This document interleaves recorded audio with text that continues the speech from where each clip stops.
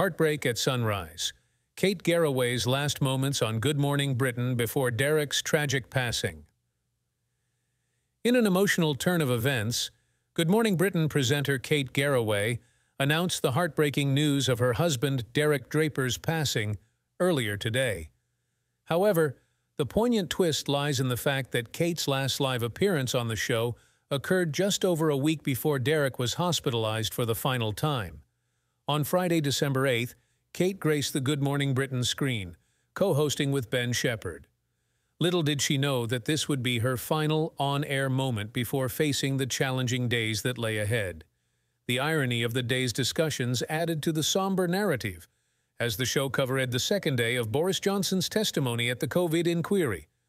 The Prime Minister, visibly emotional, spoke about his ICU experience with COVID-19.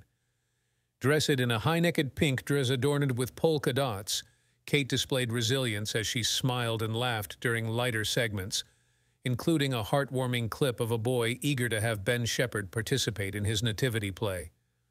The day also involved probing questions to Tom Pursglove, Minister for Legal Migration, about the proposed Rwanda bill.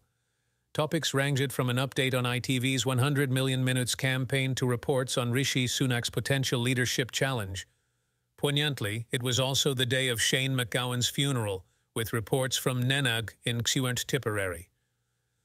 The following week, Kate was noticeably absent from the screen, and it was revealed that she had cancelled all upcoming TV and radio commitments to be with Derek, who had been hospitalized after suffering a heart attack. Colleagues Charlotte Hawkins and Richard Madeley shared a heartfelt message of support, expressing concern for Derek's serious condition.